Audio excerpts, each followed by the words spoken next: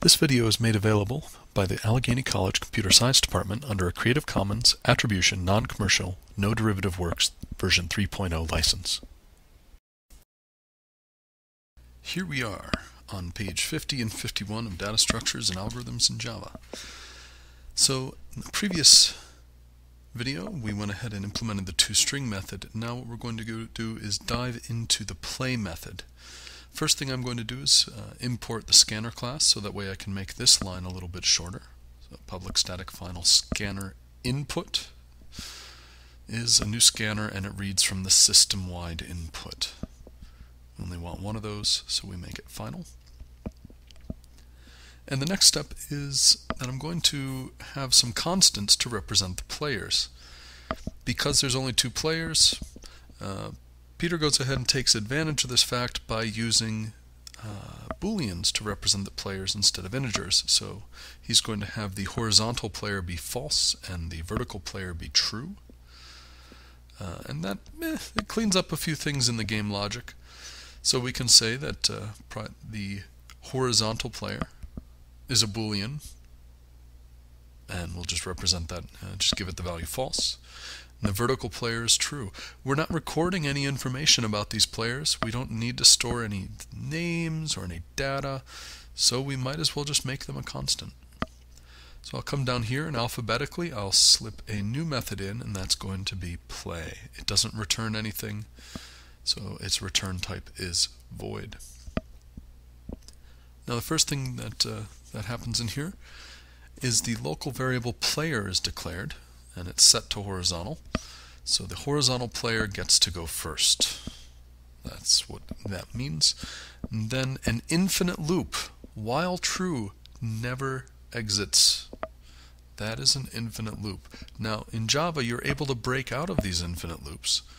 So that's what's going to happen. A return statement will be used to bail out, if you will, of that infinite loop. So first things first, system.out.println, a new line followed by this.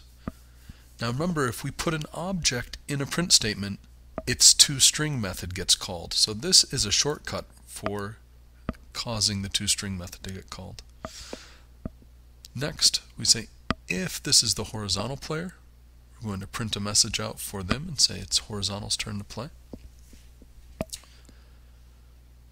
I think my headset makes a lot of noise. Now that I mention it, you're probably going to notice it. But that's a little clicking and clacking noises. Sorry about that. If it's not the horizontal player's turn, then we'll say it's vertical's turn. And that's just so the feeble humans who are playing this game know who is supposed to do what. Feeble humans would mean you. So if the current player does not have a legal move, alright, so has legal move returns true or false. The not is the exclamation point. So if there is not a legal move, then we're just going to say there's no legal moves. You lose. If you can't play, you must have lost. It's too bad for you. It's part of being a feeble human. You'll have to get used to it. So that return statement gets us out of the while loop.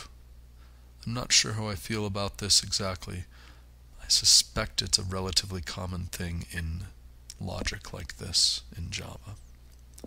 So the next thing is we're going to print a prompt and then read in an integer. And we'll store the result of reading in that integer in a variable called row.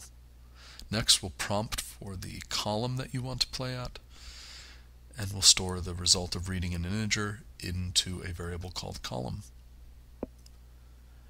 Once we've done that, we can actually play a domino to that location. So we'll play at that row, that column, and for that particular player. The last thing we do is we set player equal to not player. Whoa! I'm going to let you think about that. I'll tell you that it's how we switch players, but you're going to have to convince yourself that that works. Now when I compile, of course, we haven't written the hasLegalMoveFor method, nor have we written the playAt method. So, truth though, we can uncomment this line, but we still need to write that method before everything will work. So that, I think, is going to be part of our next video, if not the video after. Very, very exciting.